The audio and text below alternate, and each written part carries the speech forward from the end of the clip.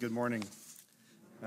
It is good to welcome you here on the Sunday when we think about Sunday so many years ago,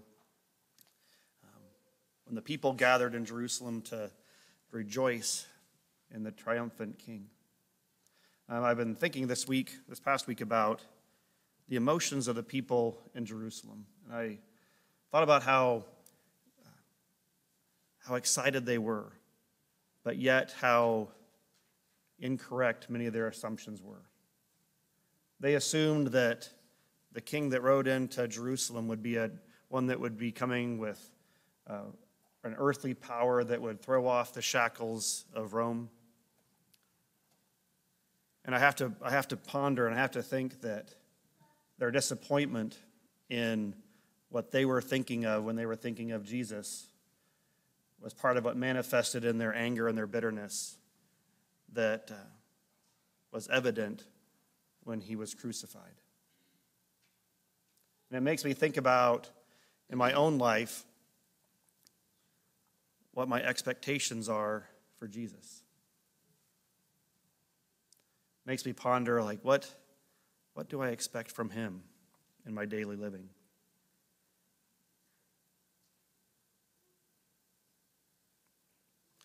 We gather together today, and we think about Jesus and his hopeful return, hopefully in our lifetimes, hopefully soon. Because we look about at the yoke of bondage that is on us now from sin, that tears apart families, tears apart lives. And we so clearly need Jesus and his return at this time. And so as we think about Jesus and his coming to Jerusalem prior to his death and his resurrection, the students of the senior high class will help us reflect on that further.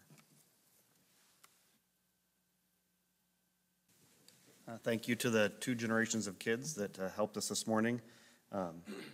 For a hymn, we will sing out of the purple hymnal, hymn number 17. And one of my earliest memories is singing this hymn, usually the first Sunday of conference. I remember just the strength of this hymn in the auditorium. And so let us rejoice as we think about our Lord and Savior with hymn number 17 in the purple hymnal. Our most kind and gracious Heavenly Father, we thank you for this beautiful day that you've given us, and thank you for the opportunity for us to worship here today. Lord, we know what today is, being Palm Sunday, and we've had a great example of it this morning. And we also know that you gave your life for ours. Lord, please be here with our speaker, Mike, as he brings the message. And Lord, be with each of us that we may have an understanding. And we ask that you continue to have your Spirit here with us this morning. In Jesus' most holy name we pray. Amen.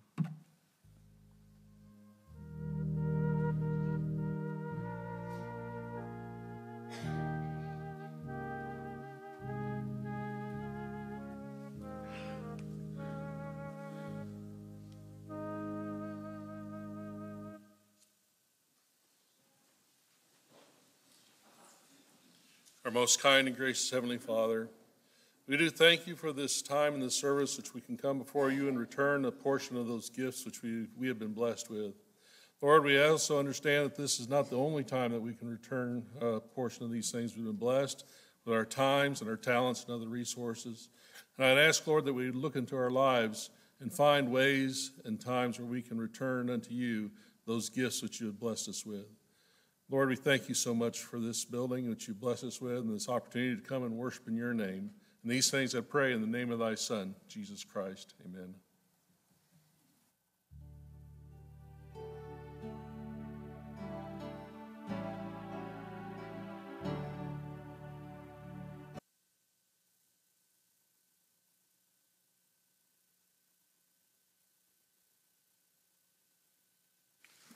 The scripture reading this morning is from 2 Nephi, the first chapter, starting in verse 1:15.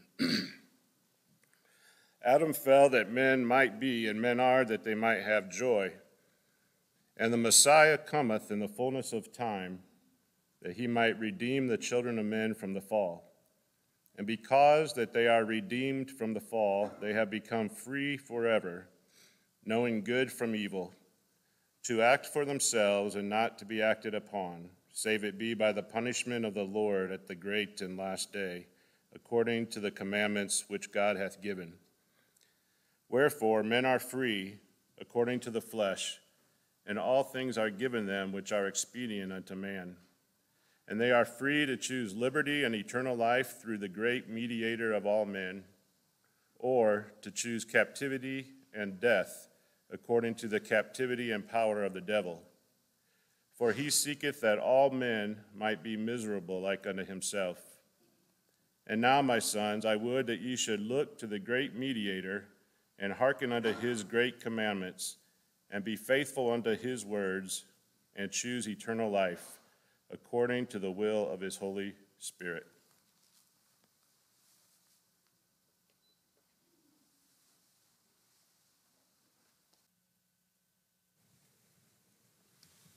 When I grew up in Northwest Ohio, I didn't have any friends or kids my age in the church. I was the only one, and I would go to church camps, retreats, and summer camp, and I remember coming back and having to ride the bus out to high school, which was a good 25-minute drive from where I lived, and singing that. I was singing that song in my head, Paula, just feeling so lonely going back into school and high school where there was, no one to my age to be with, and thinking on how lonely Jesus had to be. I don't know if it brought me comfort, but at least I felt a little camaraderie, although the school bus is quite different than the cross. But Jeff's opening remarks today was really what we're going to talk about today, and that's the image and the picture of this Jesus and how mysterious it was and how it was looked at differently and how he turned the kingdom of God really upside down in so many ways. But I love services where everything's a little kind of different and not as they always go, so we'll just keep with that. We're going to watch a little 5-minute video. If you're not acquainted with the Bible Project, it's a great ministry, and I love it. I use it a lot. There's great resources for families and kids, so hopefully the young ones will enjoy this, but it's about a 5-minute video about the Son of God.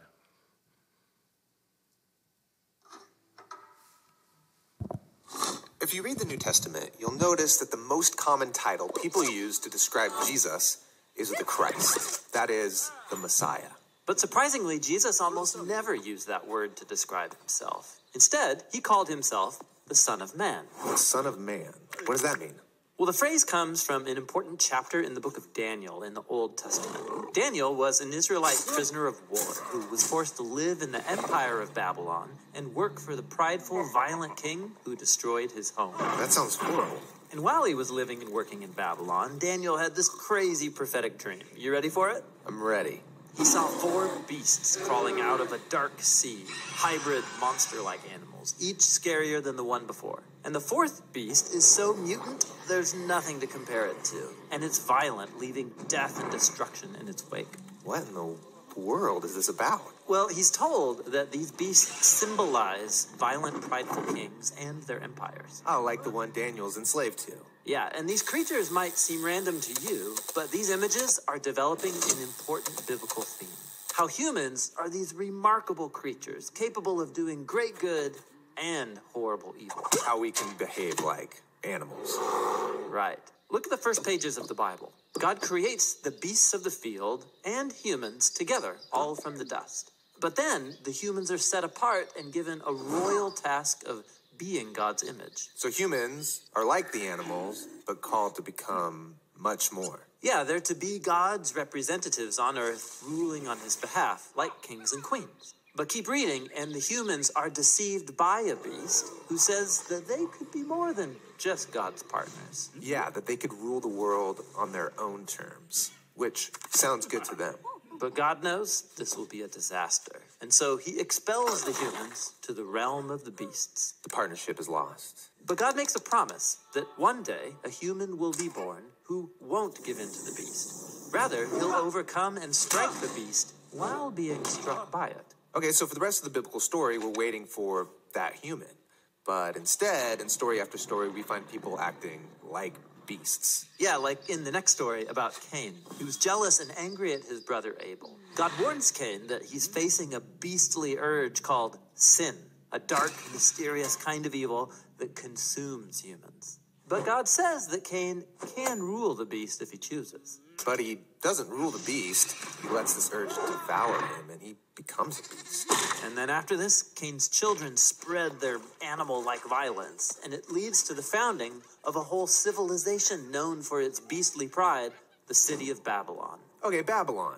So fast forward, this is where Daniel is enslaved, having this bizarro dream. Exactly. Now, watch what happens next in Daniel's dream. He sees into God's throne room where a court is set up, and God condemns the beast to destruction. That's great. And then Daniel sees that there's actually more than one divine throne. Oh, right, the throne that humanity left behind. Right. There hasn't been a human who's able to overcome the beast and rule alongside God until now. Daniel sees a figure called the Son of Man, which means a human. And he rides on a cloud up into God's presence and then sits down on the divine throne to rule the world. The partnership's renewed. Yes, and even more, all humanity worships and serves this Son of Man alongside God. Oh, worship? So this is no ordinary human. This is like a God human. Exactly. And so now you can see why Jesus of Nazareth, when he came onto the scene centuries later, chose this title, the Son of Man, for himself. He was claiming to be that truly human one on a mission to confront the beast. He was tempted to seize power on the beast's terms. But unlike every human before him, Jesus resisted the urge. And then he went about banishing the beast from people's lives, and he was teaching people how to rule the beast instead of being ruled by it. Okay, so how do you rule the beast? Well, Jesus did it by giving up his life. Wait, rule the beast by dying? Yes, when Jesus was on trial in a human courtroom and being condemned to death, he said, "From this moment on, you will see the Son of Man sitting at God's right hand and coming on the clouds." But this is the moment he's about to die. Exactly.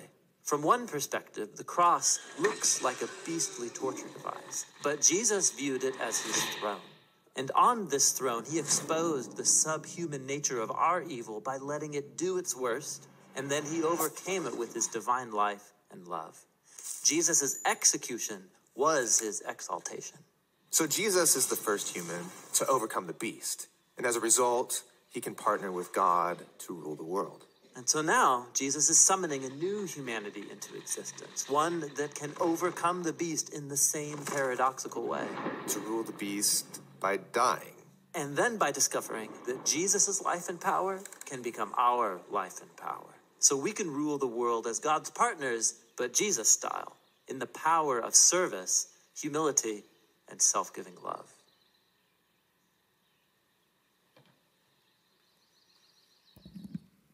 Isn't that great? I love that. You can just Google the Bible Project, families, if you want resources for helping your children to learn the scriptures, help you adults to.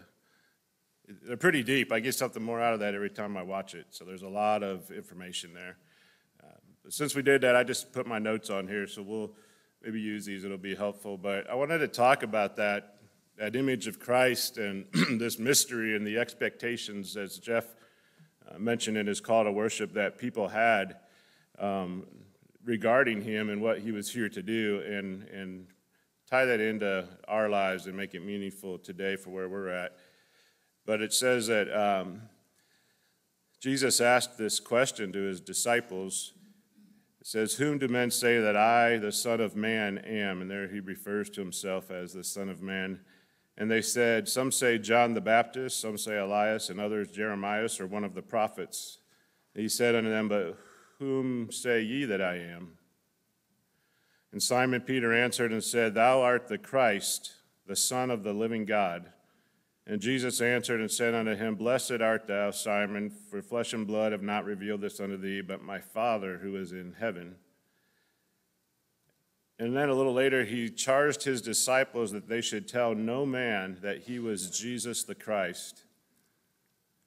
I want you to think a little bit. Well, I wonder, have the exact answer, but I think it allows us to ask the question, why would he not want them to tell people that he was Jesus the Christ? And we're going to talk just in a little bit about what that word Christ means. But he says, from that time forth, he began to show his disciples how he must go to Jerusalem and suffer many things of the elders and the chief priests and the scribes, and be killed and be raised again the third day. And that's our theme for this month. And it seems that even though he began to show them from that time forth, that they still didn't get it, as you could see their rejection in their actions after he was crucified and died.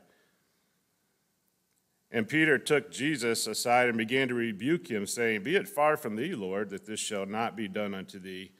But he turned and said unto Peter, Get thee behind me, Satan, thou art an offense unto me. For thou savorest not the things that be of God, but those that be of men. And that's kind of the theme, I think, through Jesus' life and ministry here, was that people wanted to savor the things of men and have Jesus act in the ways of men that fed their fleshly desires, their fleshly wants and needs to be free from Rome, as Jeff said, and to find freedom that way. But they weren't savoring the things of God and this upside-down kingdom that Jesus was going to talk to them about. So Jesus most often referred to himself as the Son of Man, and as you saw in that video, that literally means the human one, a human. And Daniel, that's allusion to Daniel's vision where he saw this human form ruling up in heaven on the right hand of God. So God was here, but he was in human form. And just a couple of many scriptures that are popular that Jesus would refer to himself. The foxes have holes, the birds of the air have nests, but the Son of Man hath nowhere to lay his head. I said this that you may know that the Son of Man hath power on earth to forgive sins, that the human one, the human God, has power to forgive sins. And why, another time to pause and ask ourselves, why is this important that Jesus was trying to show his humanity and not referring to himself as the Messiah or Christ, but rather as a human, the human one. And we have a prophecy or an illustration clear back in the very beginning in Genesis. And we saw that in the video, what happened when Adam and Eve decided to know better than God and take upon them their own will instead of God's will. And in Genesis 3:16, I think this is the inspired version, it says, And I, the Lord God, said unto Adam, Who told thee that thou wast naked? Hast thou eaten of the tree whereof I commanded thee, that thou shouldest not eat? If so, thou shouldest surely die. And the man said, The woman whom thou gavest me, and commanded that she should remain with me, she gave me of the fruit of the tree, and I did eat. And I, the Lord, said unto the woman, What is this thing which thou hast done? And the woman said, The serpent beguiled me, and I did eat. And I, the Lord God, said unto the serpent, Because thou hast done this, thou shalt be cursed above all cattle, and above every beast of the field. Upon thy belly shalt thou go, and dust shalt thou eat all the days of thy life. And I will put enmity between thee and the woman, between thy seed and her seed. And he shall bruise thy head, and thou shalt bruise his heel. And Jesus fulfilled this in the ultimate way, as he was the human one, and he was part of the seed of Adam, that he was the final one, that he was bitten by the serpent in the heel, and it killed him. But he also bruised the head of the serpent and killed it, so to speak, that it would have no power over mankind anymore. And so people most often referred to Jesus as Christ or Messiah, which both of these words mean the same thing in Hebrew, one's in Greek, but they mean the anointed one, or in the most literal sense, one smeared with oil, the anointed one. I know there's at least one version of the Bible, I think it's the Voice, that uses this term instead of Messiah for whenever Christ is referred to. But in that culture, there was two main ways that people were smeared with oil or anointed, and that was if they were a high priest or if they were going to be a king and become a king. And so by these words, Messiah and Christ, the anointed one, being used by the people at that time, it gives us a picture into what they were expecting. They were expecting this king that had been prophesied of that was going to come and take his throne and relieve them of the pressure of being occupied by the Romans in that way of life. The Book of Mormon, I really like, adds even more clarity to this word Messiah as it adds in this definition. It says literally the Messiah, or in other words, the Savior of the world, the Redeemer of the world. And that word Redeemer, it's interesting, isn't found anywhere in the New Testament. It's throughout the Old Testament, but it is found in the Book of Mormon in relating it to Christ on a number of places. And so this mystery of this human, this man that came but was also the Son of God, brought this upside-down kingdom. And he started doing things in a way that was contrary to a king taking his place on the throne. And a lot of people, that caused a lot of confusion and mystery, even among his closest followers. You know, they wanted to be delivered from Rome, and he was teaching them that there's a greater deliverance, a greater freedom than not being occupied by another nation, but the freedom to love one another, the freedom to not be controlled by your emotions and anger, the freedom to know God in a way that they never had before. He taught them to love their enemies and to submit to authority. And as that video pointed out, he took his throne, but not as they thought, but the cross became his throne. And he was exalted as he was lifted up on that cross to die. A completely, I think, foreign concept that we can't get because we look backwards on the whole thing with all of the scriptures we have. But at that time, as Jeff said, try to imagine how can this man who's now being killed in front of us in a most cruel way, how does that draw all men unto him? As he said, I will be lifted up and draw all men unto me. And so our theme for this month has been the Son of Man must suffer many things and be rejected and killed, and after 3 days rise again. How many of you have seen this picture before? Oh, yeah. This is the most replicated picture of Jesus in the world. This has been replicated over 500 million times between photos and calendars and coffee mugs and mouse pads. 500 million times. That's probably similar to the Jesus I imagine in my head as I've prayed from a little boy.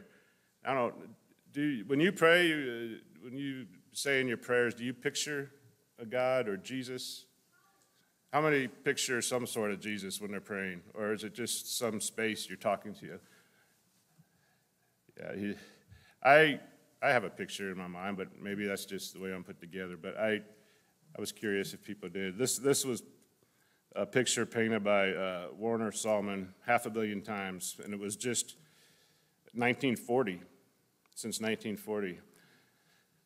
It's interesting, some of you may have seen this next picture, but Popular Mechanics put out a picture. In criminal investigations and forensics, they're able to use 3D imaging and things today to get a really good picture of what someone might have looked like, and then you combine that with DNA and genetics from family members. They can get hair types and eyes and everything. It's really neat. And using that same technology, scientists took a bunch of head skulls from the Middle East, Jerusalem, place where Jesus would have been, from those that have passed on, and they constructed using the same technology what Jesus would actually have looked like not exactly, but very similar, and then used eye color and hair based on going back in genetics of what the knowledge that they have of people at that time. And this is the image that they came up with. Have any of you seen that? I saw it on the internet a while ago, so I looked it up. That is not how I pictured Jesus, not how I picture him in my prayers. And so when I first saw that, seeing this image of him was unsettling to me. I felt, I didn't feel the connection according to the image that I had had growing up and how I had imagined him. I think the one on the left is real similar to the picture we have in the restoration based on the dream. I don't remember the gentleman's name, but he had a lady painted it based on his dream. But when I see that, it's a little unsettling to me, not because it's a different color or a different, it's just different. It's not good or bad, but I'm not used to imagining Jesus in that way. I'm more have grown up with Jesus on the left. And so I don't know what it is, and if you're not stimulated by pictures or that way, it may not make any difference to you, but to me it's just a little unsettling. I don't know why. But as much as the physical image that we have of Jesus can move us, we make assumptions about people based on their looks. We do. We know that's true. Ask any father who has someone show up on their doorstep to date their daughter for the first time, that image matters. I know when I go to the financial office, David Gilmore better have a suit and tie on when he's managing my money because it makes me feel better. But image matters when we think about people. But even more importantly is when we come to know people, what we believe to be true about them impacts us a lot more. And that was the purpose of showing that physical image of Jesus and the difference, to see if it struck any emotions or feelings within us, but to also make the point that it's very important what we think about Jesus and who he is and who he was and what he did and how that affects us today.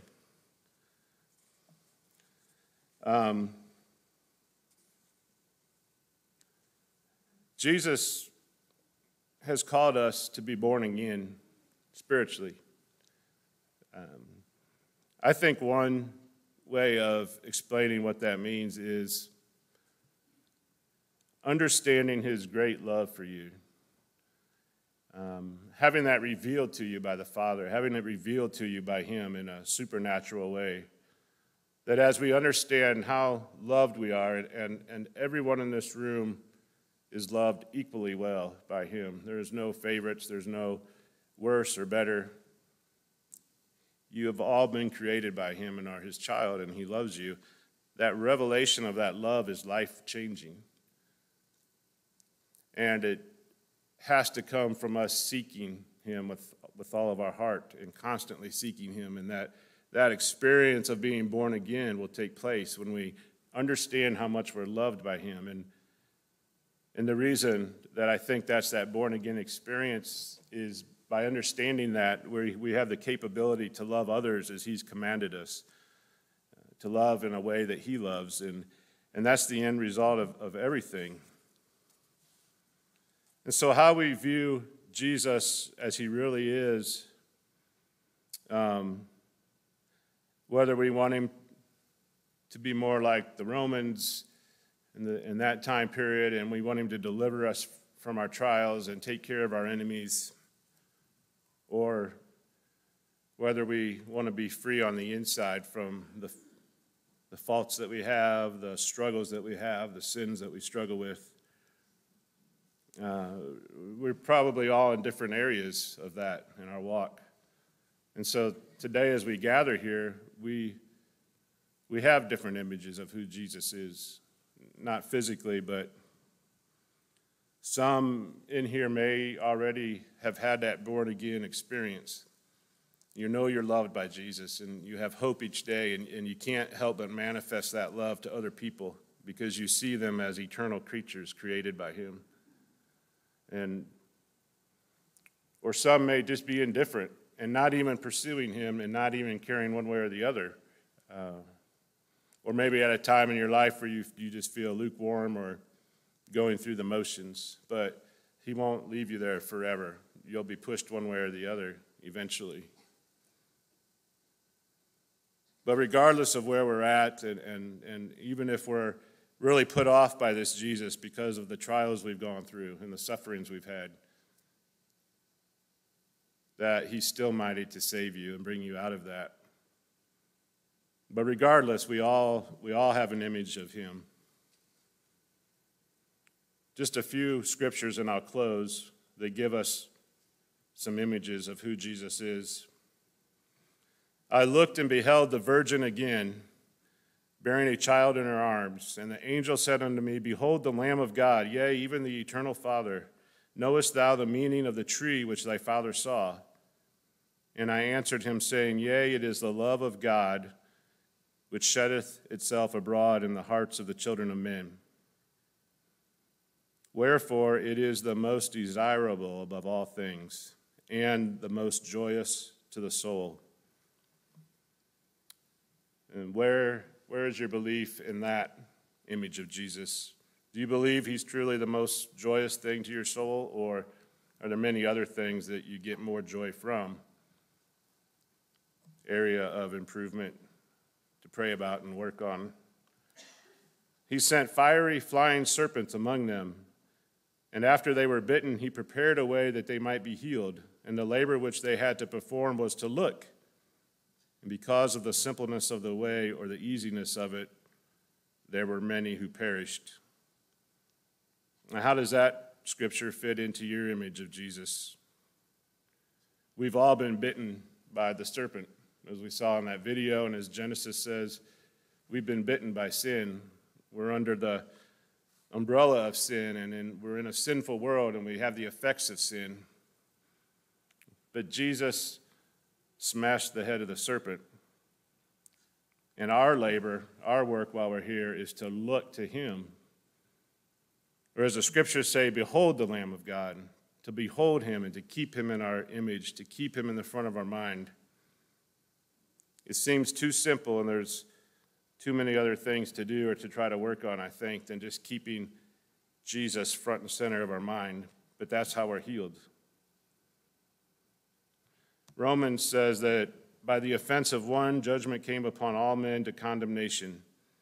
But even so, the righteousness of one, the free gift, came upon all men unto justification of life. For as by one man's disobedience many were made sinners, so by the obedience of one shall many be made righteous. When we see this picture, I wonder, do we really think we're sinners? Or do we judge each other next to the person next to us or on the side of the road? Or do we realize how sinful we are and how badly we've been bitten and how that poison will kill us? But do we also believe that we need a Savior and that he can make us righteous, but we can't become righteous on our own? Behold, it has been made known unto me by an angel that the spirits of all men, as soon as they depart from this mortal body, yea, the spirits of all men, whether they be good or evil, are taken home to that God who gave them life. And then shall it come to pass, the spirits of those who are righteous are received into a state of happiness, which is called paradise, a state of rest, a state of peace, where they shall rest from all their troubles, from all care and sorrow. Earl, I was eavesdropping on your conversation with Danny's wife. I just lost the name. Golly, I'm getting old, man. Terry, you were talking with Terry this morning about a dream and where the country's going and how things are looking and how bad they look. But there's a state of happiness, right? A state of peace, and I know you know that a state of rest from all our troubles, from all our care, from all our sorrows. And for those that are going through those sorrows and troubles, that's great news. But also, there's a place for the wicked, and they have no part nor portion of the Spirit of the Lord, for behold, they chose evil works rather than good.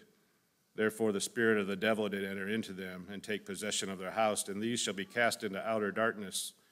There shall be weeping, wailing, gnashing of teeth, and this because of their own iniquity, being led captive by the will of the devil. How does that fit into our image of Jesus? Do we have a false image that a loving God would never really do that, that's just to kind of prod us along, or do we believe that that's the ultimate truth, and that what I do from the time I get up to go to bed each day, the choices I make and who I'm seeking and how I'm being transformed is important, is eternally important? And finally, from 1 Nephi 3, a prophet would the Lord God raise up among the Jews, yea, even a Messiah, or in other words, a Savior of the world. And he also spake concerning the prophets, how great a number had testified of these things concerning this Messiah, of whom he had spoken, or this Redeemer of the world. Wherefore all mankind were in a lost and in a fallen state, and ever would be, save they should rely on this Redeemer. So this morning, as we've seen physical pictures of Jesus, different images, and we've read scripture that talks about Jesus, and we've talked about the Romans and their idea of who Jesus, the Jews, who this Jesus was going to be, to sit on his throne and to deliver them, that we need to remember that we're called to be born again and changed in the inner man, to love like Jesus loves, and to understand, most importantly, to understand his love for us, to have that revealed to us so that we have the power to do that, not on our own strength. I think that's how this is relevant to us today. And so this week, as we head towards Good Friday, the death of Jesus and the resurrection, and we realize that his kingdom is upside down compared to our fleshly desires, think on Jesus. Think on the image that you have of him as he really is, and what you choose to believe about him, and whether or not you're open to allowing the Father in heaven to reveal to you in a greater way his love for you, so that we can be transformed into his image.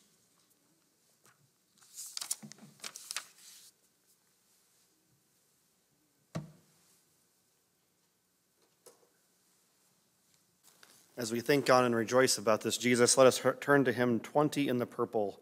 All hail the power of Jesus' name. Hymn 20 in the purple. We will stand for the singing of this hymn. Almighty God, as we enter this holy week, may you remove our cares and thoughts of the troubles of this world and make our focus Jesus, to be witnesses of the good news and the hope of the resurrection of Jesus Christ, in whose name we pray. Amen.